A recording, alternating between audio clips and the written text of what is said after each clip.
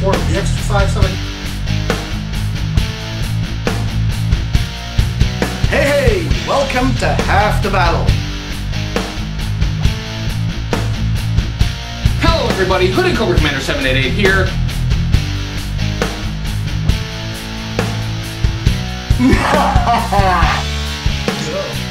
Take cover, we're under attack!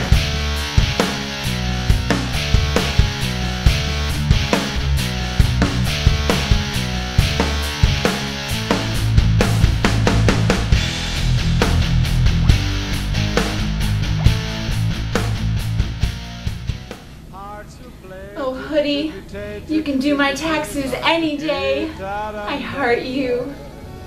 I know. Your order. That's a moray! Joke stolen from Timmer. When you dance down the street with a cloud at your feet, you're in love.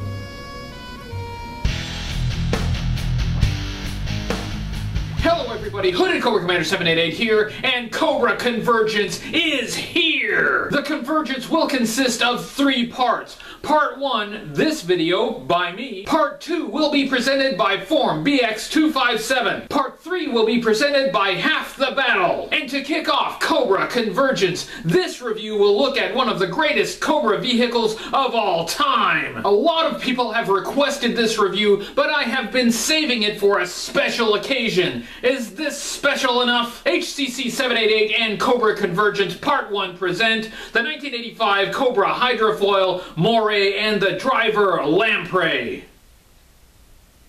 This is the Cobra Hydrofoil, the Moray, from 1985, and the driver, the Lamprey. The Moray was introduced in 1985 and was also available in 1986. It was discontinued for the year 1987. The closest replacement for it in 1987 would have been the Cobra Sea Ray. The Lamprey was also available in 1985 and 1986, boxed with the Hydrofoil. It was later available for mail order in 1989 without the vehicle. We will take a closer look at the Lamprey action figure later in this video, so I'm going to set him aside for now. The Moray was the successor to the 1984 Cobra Water Moccasin, Cobra's first water vehicle. The Water Moccasin was undersized and underpowered in comparison to G.I. Joe water vehicles at the time. And here are the G.I. Joe water vehicles that were available before the Cobra Moray. There was the 1984 Shark Flying Submarine and the 1984 Killer Whale Hovercraft, which as you can see is huge. Now the Shark is roughly the same size as the Water Moccasin,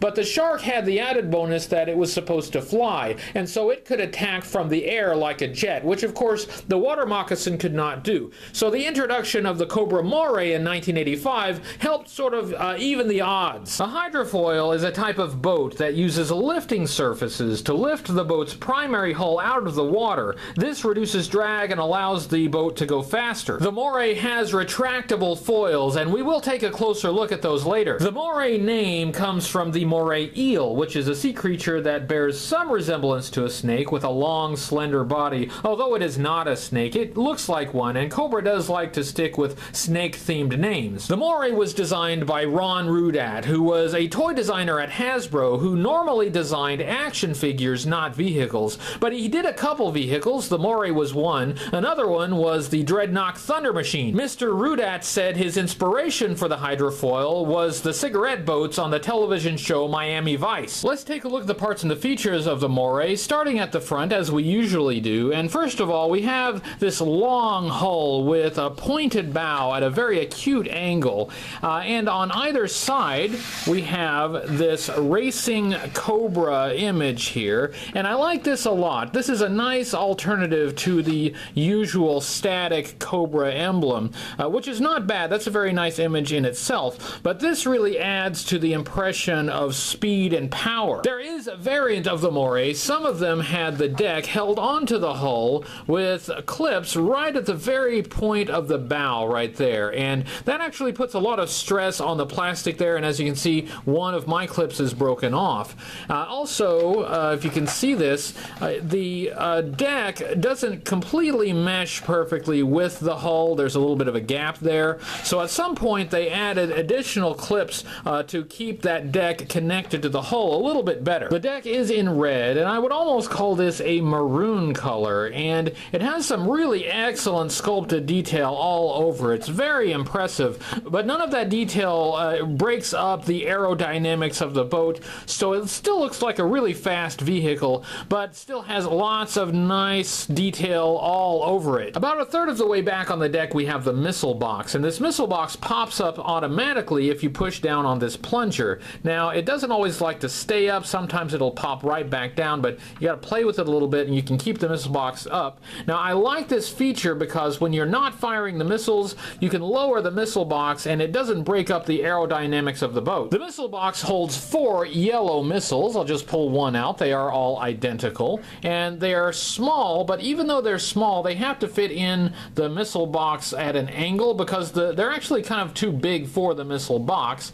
They're hollow on the underside and actually look a little bit cheap. The blueprints for the Moray call these missiles HCC788 Jumpstart air-to-water missiles. Now, I don't know why it's called air-to-water. An air-to-surface missile means that it's fired from an aircraft. Well, maybe these are air-to-surface missiles that have been adapted for surface-to-surface, so it would shoot them at another boat. Behind the missile box, we have these slotted hatches that are hinged, and they swing up like this. We have 2 of them, one on either side. Way down in the bottom there, we have a cup down at the bottom of the hull and a foot peg, so you can fit a figure in here. If you put a figure's foot on the foot peg, the figure stands up out of the hatch like this. I'm demonstrating using a couple COBRA eels, which were the COBRA frogmen, released the same year as the Moray. If you want to, you can get the figure, if you kind of bend his legs and bend his knees, to get deeper down in there, so you can close the hatch with the figure inside. The COBRA eel can peer out of the slot, looking for his opportunity to pop out and fire at the enemy. I imagine these hatches being used for rapid deployment of COBRA frogmen to attack G.I. Joe divers who may be lurking below. Alongside the hatches, we have 2 very large fixed forward-facing guns with some great detail. I can't express to you how impressed I am with these. The blueprints call these port/starboard shore assault 55mm cannons. These look powerful. They look like they could take on any G.I. Joe watercraft, so use these when you're being attacked by the G.I. Joe killer whale or maybe the devilfish. Next, we have the pilot house with wind screens on both sides divided by this beam here,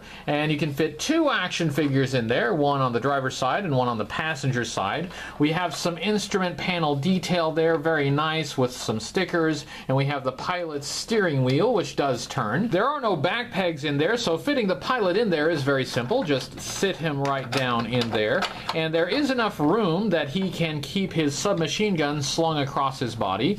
Both the passenger and the driver can fit that way, and he holds in there fairly securely, although I think this is one case where a back peg may have helped secure those figures in there just a little bit better. Right in the middle we have this very small gun, and the blueprints call this a remote targeting pilot operated 19mm machine gun, and it looks like it's supposed to be operated by the passenger. It has a little peg handle in there that sticks through, and I guess the passenger could grip that and swing the gun around, although it does swivel, but it can only either face forward or swing to the port side just a little bit. Not a great range of motion on that. Also on the passenger side we have the searchlight, and this searchlight is what gives collectors nightmares. Not so much the searchlight, but the searchlight lens. The searchlight itself is not really a rare part. You can usually get a Moray with the searchlight, but it's that searchlight lens that is usually missing and can be very difficult and expensive sometimes to replace. There really isn't much to that searchlight lens. It's just a clear piece of plastic with a grid pattern on it, but if you want a complete COBRA Moray with all of its parts, that searchlight lens is going to be the hardest one to find. The searchlight has some nice detail on it, and it has a handle that sticks out to the side here, I guess so the passenger can use it to swing the searchlight around, searching for enemy boats on the water. We have a couple more missiles, yellow missiles, on either side of the pilot house, and these missiles peg in to the side using these pegs on the missiles. The blueprints call these HE07A air-to-ground low-flight missiles, and again I think these are misnamed.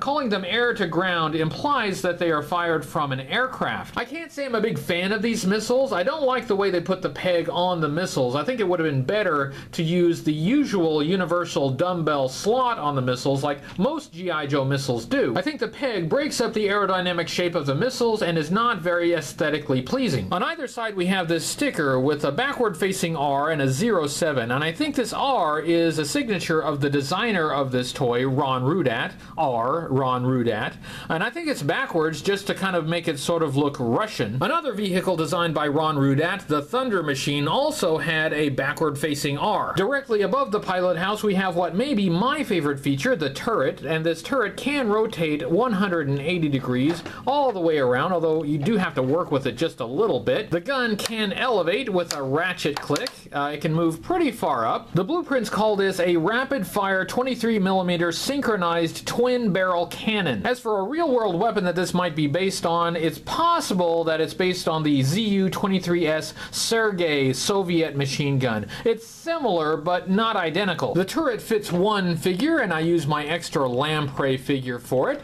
He sits down in there. I turned the turret around to show this to you. I really like this feature. It has a footrest and a foot peg, and this foot peg really does help keep this figure secure in there. If you put the foot on, it really holds the figure in there quite well. You do have to keep the figure's feet in pretty well, because if the feet stick out very far, they will obstruct the turning of the turret. The machine gun looks great. It looks like it means business, and it would work great as an anti-aircraft gun. So you can use this to take down G.I. Joe jets if they attack the Moray from the sky. Next we have a couple large torpedoes, one on each side, and they lock in, connecting to this shroud, and you take them off by pushing back and then pulling down. The blueprints call these angular launch surface swimming black ray torpedoes. These torpedoes are very large, and I think they're very nicely done, and I really like the yellow COBRA stickers that kind of mirror the COBRA image on the side of the boat.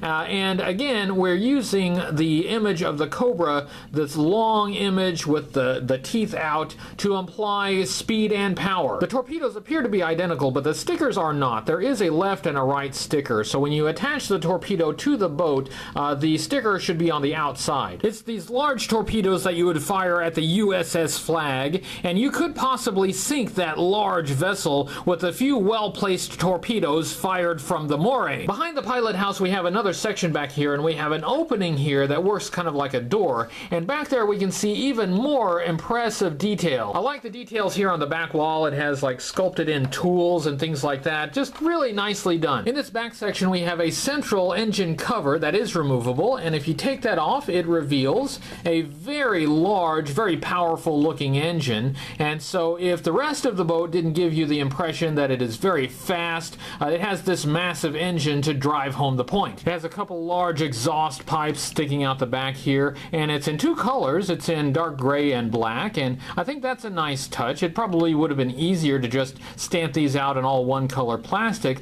but the two colors of plastic I think works very well for it. The engine cover itself doesn't have a lot of detail, but it has this vent here. On the floor of this back bay here we have a couple floor coverings, and they each have 3 foot pegs on them, and they are removable. If you take those out, you have underneath them some, looks like storage space. There's not a lot of storage space down there. It's pretty deep. You're not going to store anything large. You won't store any backpacks in there, but you might store an assault rifle or 2 down there with a little bit of space. Since there are 3 foot pegs on each side, that implies that you should be able to fit 3 action figures on each side of this back bay, and that kind of makes some sense based on the armament that's back here. It has a couple machine guns on each side, and on each side it has a couple depth charge launchers. That is a very narrow space back here though, so if you put 3 action figures on each side, that's going to be very crowded. Here's what it's going to look like if you try to crowd 3 COBRA eels on one side. It's very awkward. It's very difficult to get the figure's feet on those foot pegs, especially the rearmost figure. There really just isn't enough room for his feet back there.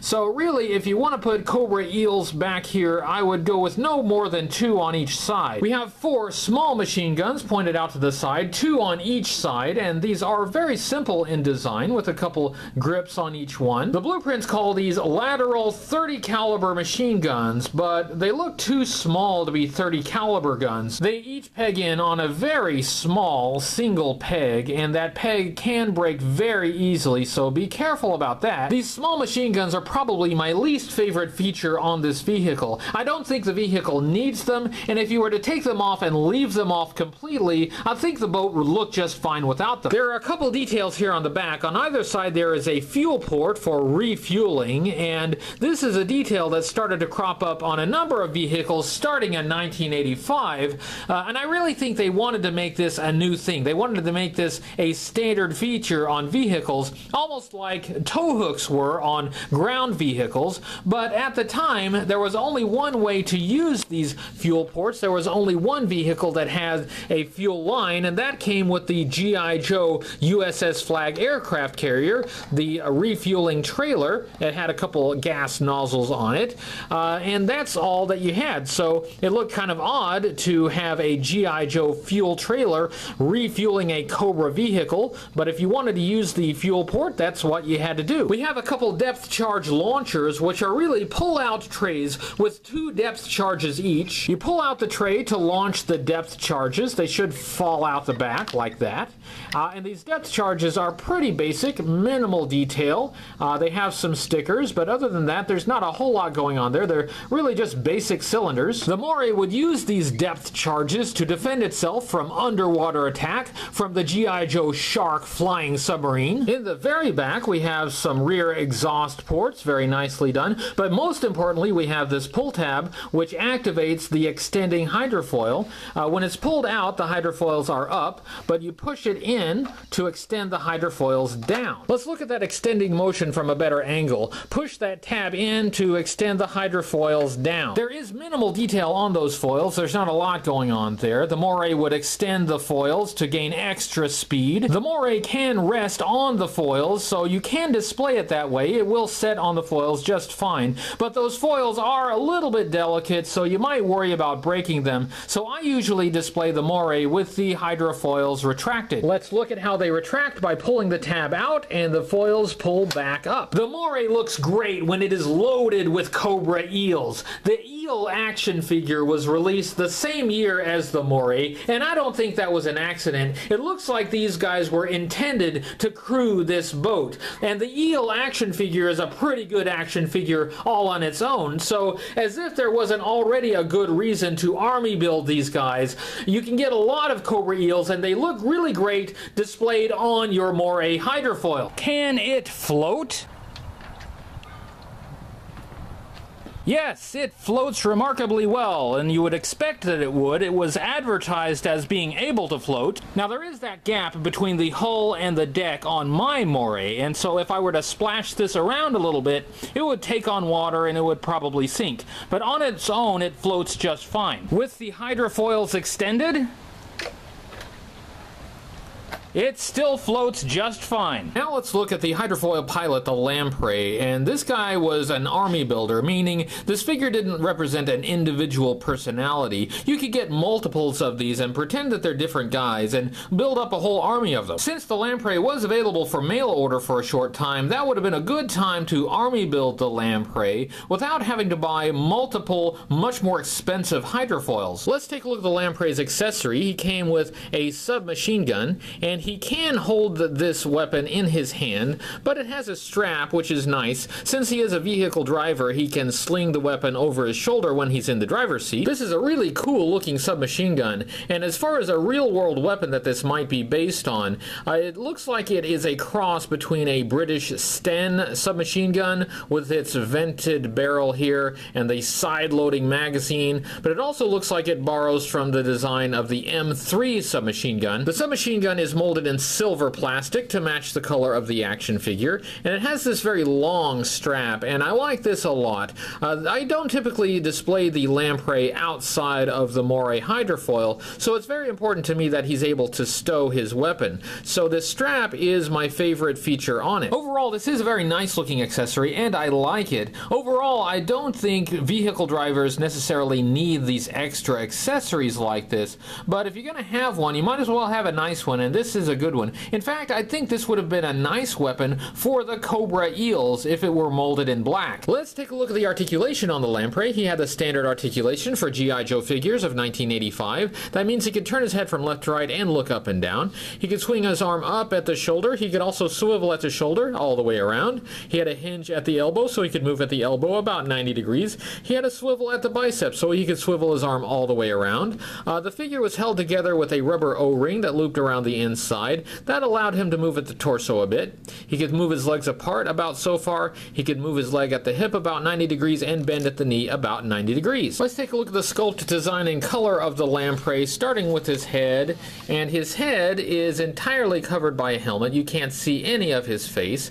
You have a blue face mask with looks like a black, maybe some kind of visor over the top of his head. The blue continues around to the back. He's got a lot of silver paint on here, and the silver paint tends to wear off pretty easily, so that's pretty worn on mine. In fact, it has a little spot where it has worn through the blue paint as well, but otherwise, you know, his face is entirely covered, so we're not looking at an individual here, so that makes him really a good army builder. And you could pretend that this helmet can be used for like some kind of scuba diving gear or something like that. It looks like he's wearing a silver wetsuit with some light blue highlights. On his chest, he has a light blue life vest with a zipper that continues around to the back, and other than the life vest, the chest is pretty plain. His arms are also silver, and he has pockets on his upper arms. On his wrists, he has zippers for his wetsuit, and he has some blue gloves, slightly darker blue than the color on his life vest. His left arm features this wicked skull patch, which I have to assume is a unit insignia for the Lampreys. On his waist piece, he has a couple blue belts with gold belt buckles, and that gold is really the only splash of color on this figure that isn't silver or blue or black. So that's a nice touch, a nice little detail. His legs continue the silver wetsuit, and on his right thigh we have a blue pistol holster that has no pistol in it. Now this would make sense if the figure came with a pistol accessory, but he didn't. He came with a submachine gun, so instead of a pistol we get a sculpted on empty pistol holster. On his lower legs we have more zippers, and on his left ankle we have a gold knife in a blue sheath, and that's nice. It's very well done. His boots strike me as kind of funny because to me they don't look like boots. They look like a pair of lace-up Buster Brown shoes, and his toes are tilted up slightly. When he's standing, his toes actually don't touch the ground. So to me that gives the impression that his shoes are too big for him, so it looks like he's wearing clown shoes. The colors on the Lamprey contrast with the colors on the MORAY, and Hasbro often did this with COBRA vehicle drivers, giving them colors that contrast with the vehicles that they drive, so you can see the figure when it's in the driver's seat. Let's take a look at the Lamprey file card, and this file card was not printed on the box for the MORAY. It was an insert inside the box. You could cut it out, but this one is uncut. It is plain on the other side. It has its faction as COBRA, and it has a portrait of the Lamprey here, and this is from the artwork on the front of the MORAY box. And this is not the best portrait that we've seen. We have seen better. It's kind of minimalist. It says he is the COBRA Hydrofoil pilot, codename Lampreys. It says file name unknown, and since this is an army builder, I would prefer that to say file name various. That would be more accurate. Primary military specialty Hydrofoil pilot, secondary military specialty COBRA frogmen in parentheses eels, and it elaborates more on this below. Birthplace various countries, that makes sense, and his grade is 03 or equivalent, and 03 would make him a captain. This paragraph says Lampreys are the elite of the COBRA Sea Arm. To qualify for Lamprey training, a candidate must be a COBRA trooper in top physical condition who has completed his eel training. In parentheses, eels are the frogmen underwater demolition specialists of the COBRA Legion and has been operational as an eel for more than a year. The training is highly selective, and more than 50% of the applicants wash out before completing the course. So the Lampreys come from the ranks of the COBRA eels, and that is not unique. There were a lot of other COBRA specialties that required eel training first. I I have notes. What? Oh. He has notes. You'll sit there and enjoy it, mister. Ahem. In the COBRA organization, eels are a step above the vipers, which are the lowest tier of COBRA soldier. The eels then branch off into other naval and Arctic specialties. I've got a list here of all the file cards that mention the eels. Eels training is required for lampreys, snow serpents, sea slugs, ice vipers, hydro vipers, and even bio vipers. Though I'm not sure you really need much training to be turned into a monster. Thank you, Timmer. I'm not done. Proceed. Oddly, there's no mention of eels training for the secto viper, the COBRA bug submarine driver. Eels may be the most influential army builder, since they pop up in file cards throughout the vintage G.I. Joe toy line, even in years when there was no eels on the retail pegs. The lampreys and snow serpents were the first branches of the eels tree. Hold on, everybody. I want to make sure he's done. Is he done? Okay, moving on. In G.I. Joe media, the Lampreys were not animated for the cartoon series. They didn't appear in any episodes of the TV show. The Moray, however, did appear, but it was driven by other COBRA troopers. It was shown being driven by a Viper in the episode Raise the Flag. In the G.I. Joe comic book series, the Hydrofoil first appeared in issue number 36, but it was miscolored, and it was not driven by the Lamprey. It was driven by COBRA troopers. Some may feel that the blue coloring in the Hydrofoil's first comic book appearance is more appropriate for a naval vessel. The Moray appears again in issue number 40, and this time it is toy accurate both in detail and coloring. We also get our first look at the Lampreys as the Hydrofoil pilots. Oddly, when the Moray pops up in that issue, it does not appear to be driven by a Lamprey. It has some mystery trooper in the pilot seat. Issues feature my favorite sea battles in the entire Marvel Comics run. The Moray makes a couple other notable appearances in the comic book. In issue number 47, Snake Eyes and Storm Shadow attempt to steal a Moray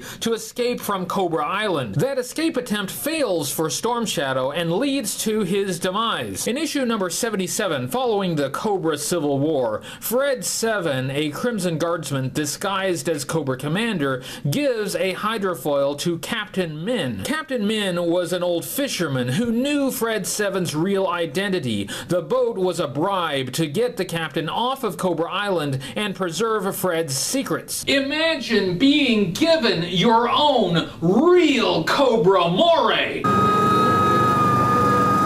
Looking at these toys overall, both the vehicle and the figure are great, but the vehicle is a little greater. I think anyone would consider this to be a top-tier vehicle. The long, sleek hull gives the impression of speed, and the big engine and the weapons give the impression of power. This vehicle may be even more intimidating than its rival, the Killer Whale. The extending hydrofoil feature is cool, as is the pop-up missile box. The missile box could have been engineered a bit better, but I like the way it closes up for display so it doesn't break up the deck. As cool as this vehicle is, it does have a few problems, primarily that searchlight lens, which is very easily lost and can be very expensive to replace. The missile box can come off the hinges, and that's very frustrating. The side missiles and the small guns can break off at the peg. I don't even like those small machine guns. I would do away with those altogether. The aft area around the engines is too small and gets very crowded if you put too many figures there. It seems like if they had just narrowed the engine just by a fraction of an inch, they could have made that area much more usable. Not everybody loves the Lamprey, and I think it's because of that silver wetsuit that he wears, but I kind of like the silver suit. Those shiny metallic colors tended to be associated with special figures, either figures that came with great vehicles or important characters. That was the Cobra Moray and part 1 of Cobra Convergence. Proceed to part 2, presented by Form BX257, and part 3, presented by Half the Battle. Thanks for watching. This is Hooded Cobra Commander. Remember, only Cobra is Cobra.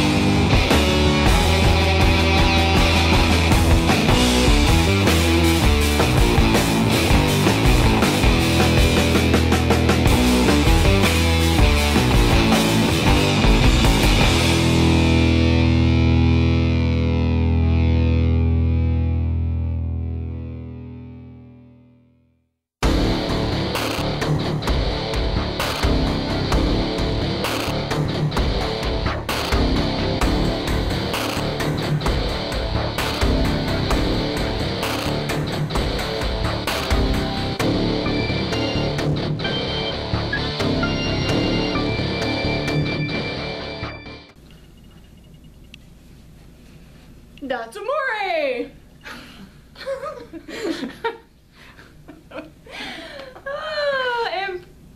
Impression of Brian.